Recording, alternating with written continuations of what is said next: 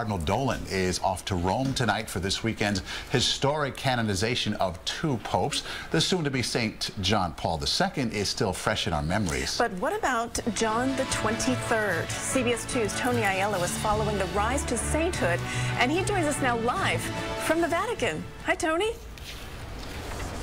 Hey, Christine, Maurice. Tonight, St. Peter's Square is being prepped for Sunday's big canonization ceremony. Portraits of the two new saints hanging in places of honor behind the altar. There on the right, John the 23rd, born Angelo Roncalli. He died 51 years ago, but his memory lives on for millions who admired his spirit and his sanctity. Rome, built upon layers of history, has never seen anything quite like this. The historic canonization of two popes. While much of the focus is on John Paul II, Italians are particularly excited about sainthood for the man they remember as Il Papa Buono, the good pope.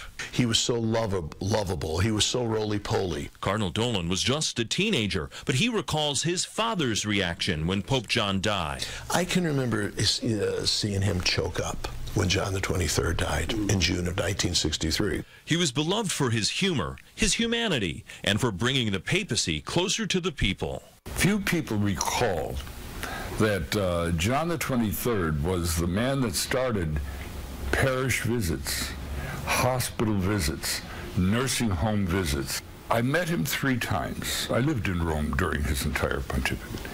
I did admire the humanness of him. When John took office, many thought he would be a caretaker pope. He shocked the world when he called the Second Vatican Council to review and renew church doctrine. The Second Vatican Council oriented the Catholic Church towards the modern world in a different way. Mass was not in Latin in your local church, but in your local language. 2 years after Pope John died, the official effort to declare him a saint began.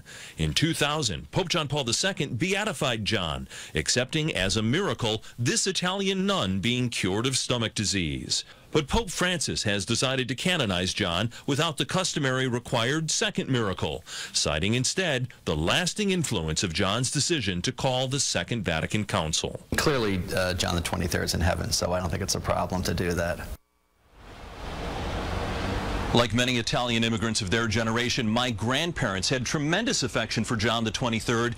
This was one of their prized possessions, an apostolic blessing that John the 23rd sent to them in 1961. This hung in a place of honor in their home. I inherited this, and guys, it just seemed like the right thing to do to bring this to Rome for John's canonization. Maurice, Christine. Special moment. Yeah, it's like full circle there. Exactly. Tony, when do we expect Cardinal Dolan there?